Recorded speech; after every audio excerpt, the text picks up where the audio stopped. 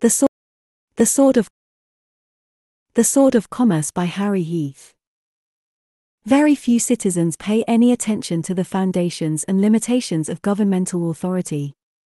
Most assume that government can do what it does. Fewer still do anything to turn back the tide of a government that has breached the levee of the Constitution. And what is this tide that has ruptured the foundations of our nation? An exponentially expanding socialism which wields the sword of commerce. Socialism is that scheme by which our individual rights, secured by a republic, are converted to privileges granted by those who operate a democracy, the form of governance where the liberty and property of the individual is surrendered under the pretense of the common good. The common good, of course, is defined by the socialists who seek to revoke your rights and grant privileges to you as they see fit. So what does this have to do with commerce? It's as simple as two of our American icons, the car and the gun. First, the car. If you ask almost anyone today whether the law requires a driver to be licensed before they can drive a car on the highway, the answer will be a resounding yes. How do we know it's true? By constant reinforcement of the idea, we believe it. For generations it has been a requirement. Turning 16 and getting your driver's license has become the great American rite of passage. Policemen everywhere are ready to pull you over for any violation and ask the first question, "May I see your license?" The court calendars are filled with people caught driving without privileges. TV shows and newspapers reinforce the belief that it's the law. But is it? How did our right to travel become a privilege? Let's look at the origins of this law and see if the believers really have anything to believe in. In the beginning, we rode horses. No one needed a license for that.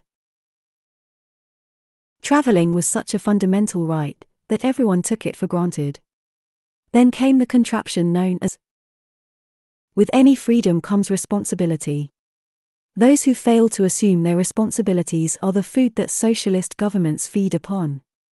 Automotive transport has many benefits, but its negative side has become a great public trough providing the three phases of Hegelian opportunity: find or create the problem, offer the solution, extract the price.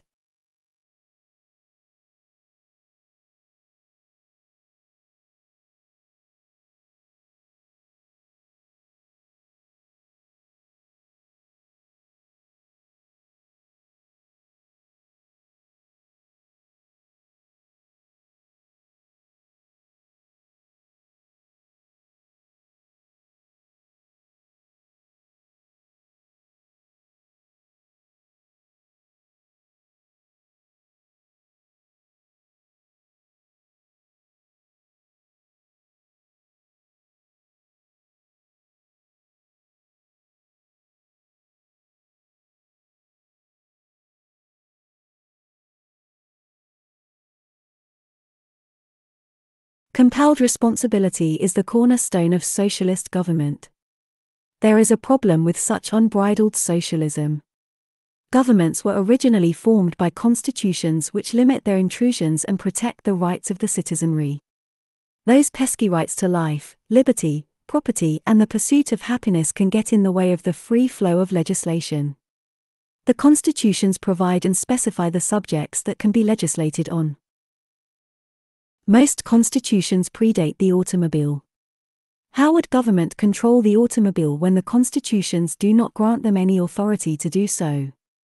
Constitutions can be amended, but using that process would admit to the many limitations of government. Government doesn't want to have to amend the Constitution every time it grapples for another increase in power.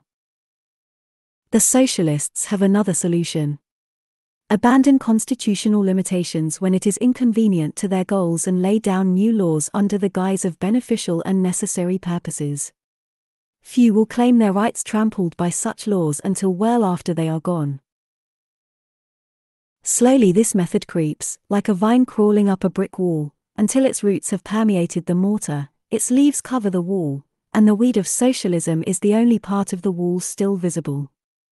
The Constitution, like the bricks in the wall, becomes the obscure foundation for the many leaves and tangled vines of the parasitical plant and its new facade. Once in place, it is difficult to remove and almost always grows back. The sword of commerce. Back in the days when government was a public servant, not the public's master, the roadways belonged to the people who had a long-standing right to use them. The control of automotive transport began when the private use of the public highway resulted in profits. Article 7, Section 2 of the Idaho Constitution authorizes a license tax upon persons and corporations doing business in this state. In the early years of automotive history, many local and state jurisdictions around the country used a similar authority to license and tax the commercial use of the public roads. The courts agreed with this constitutionally valid and limited authority to license commercial travel.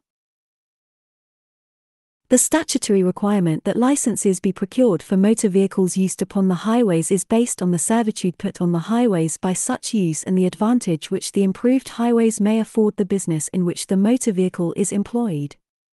Patterson v. Southern RY Company, 198 SE 364, 214 NC 38. The privilege of using the streets and highways by the operation thereon of motor carriers for hire can be acquired only by permission or license from the state or its political subdivisions. Black's Law Dictionary, 6th ed., p.920. Under current law, the Congress continues to base its definition of a motor vehicle on commercial use. Motor vehicle means every description of carriage or other contrivance propelled or drawn by mechanical power and used for commercial purposes on the highways in the transportation of passengers, and property or cargo. Title 18, U.S.C. Sector 31. In the beginning, courts across the country also recognized that government's power to license under commerce was limited to just that commerce. The right of a citizen to travel upon the public highways and to transport his property thereon in the ordinary course of life and business is a common right which he has under his right to enjoy life and liberty, to acquire and possess property, and to pursue happiness and safety.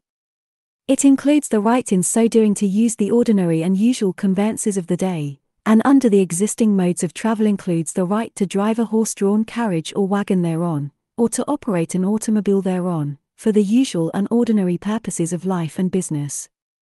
It is not a mere privilege, like the privilege of moving a house in the street, operating a business stand in the street, or transporting persons or property for hire along the street, which a city may permit or prohibit at will. Thompson v. Smith, 154 SE 579 at 583. No statutory duty lies to apply for, or to possess a driver license for personal travel and transportation as defendant is not within the class of persons for whose benefit or protection the statute was enacted. Routh v. Quinn, 20 calories 2D 488.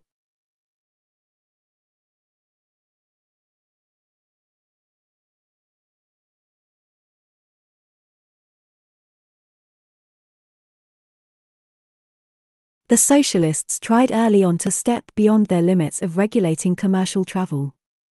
This conversion of the citizens' rights through a compelled licensing scheme was initially stopped by the courts, where a private statute exists of which the intent is regulation of commercial common carriers, the particular agency enforcing that private statute shall not apply it by trickery and deceit to persons who are not noticed by the statute as persons regulated and taxed, nor should it permit any party to do so in violation of a person's right to stay out of compelled license. Contract, when he is not a person subject to the statute, unless clearly within its words. State v. Eberschardt, 179 p. 853, 246 p. 2d 1011. In time, however, the courts would join the socialist cause and ignore their previous rulings like this one. If courts all the way to the Supreme Court have ruled that the right of a citizen to travel upon the public highways is a constitutional right, not a mere privilege which may be permitted or prohibited at will, and no statutory duty lies to apply for, or to possess a driver license for personal travel, and such a right is protected by the guarantees of the federal and state constitutions which cannot be converted into a crime, then why do you need a license to drive your private car on our public highway? It's simple. Socialists get elected to the legislature. Car wrecks, school shootings, bombed federal buildings, environmental degradation, the poor, the sick, the tired and hungry, give many a cause to the there ought to be a law mentality of our socialist saviors. Using the problem of the day as the cause for their mission, they unshackle themselves from their constitutional constraints and legislate, piece by piece, the legal straitjacket which confines the liberties of the formerly free citizenry. And the media beats the drum while socialists in the legislature pipe the tune.